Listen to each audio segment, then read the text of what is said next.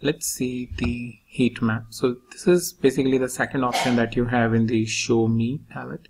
It's basically the heat map, and heat map as it is mentioned in the bottom, that for heat maps you need to try one or more dimension and one or two measures. Alright, so let's try with that. First select for example product subcategory, as it has good number of values, and let's select sales, and let's select product subcategory by region probably, or at the max, because region has around 3 or 4 values. So let's select the state. I'll just uncheck the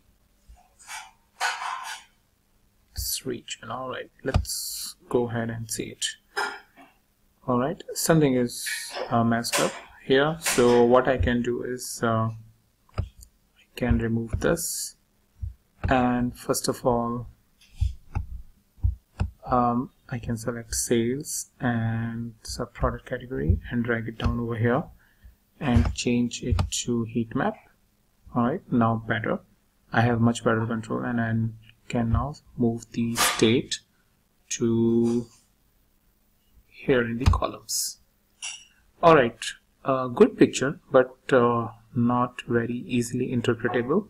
So I can swap the row and columns, and now I get a much better picture about the heat map, so which indicates where I'm making the more sales compared to the less sales and all of that based on the product subcategory and state. And I can sort it by sort the information to better see it. So sorting in the descending way.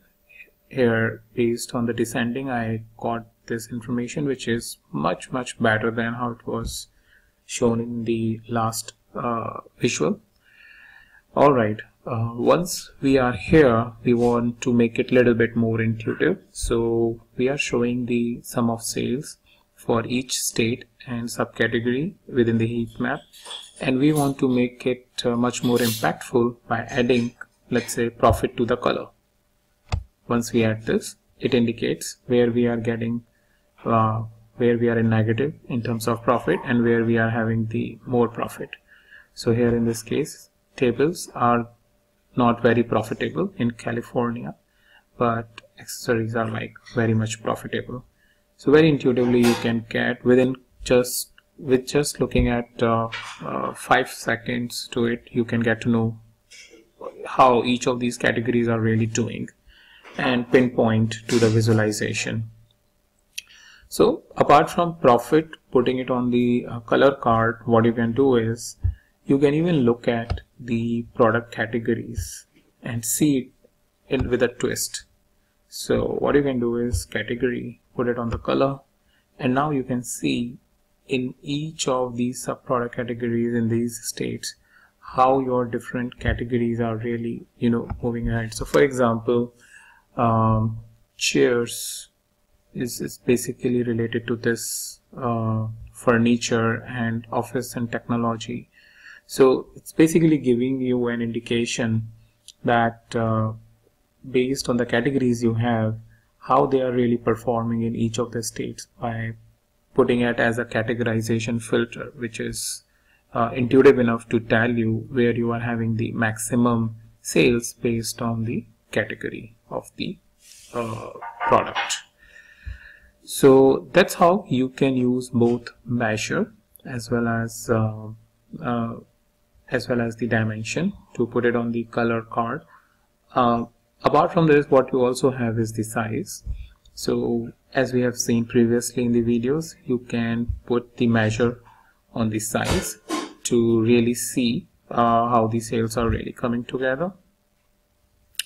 So pretty much we can see that profit is good in certain cases. Here in this case, office supplies, but it's not very intuitive, or somebody would just look at it and make out a decision. No, that's not probably it is. So let's take it back, and so there is something messed up with our visualization. So I would say sum of sales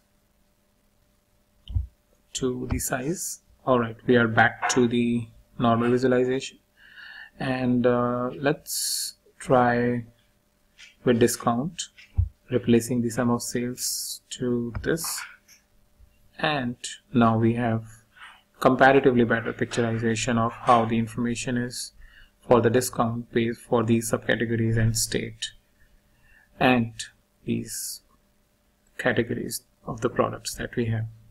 So ideally, for this video perspective, I have shown you the different ways, but I would just suggest that if you are using 2 dimension, adding the 3rd dimension would add a lot of complexity and interpretation becomes a little bit difficult.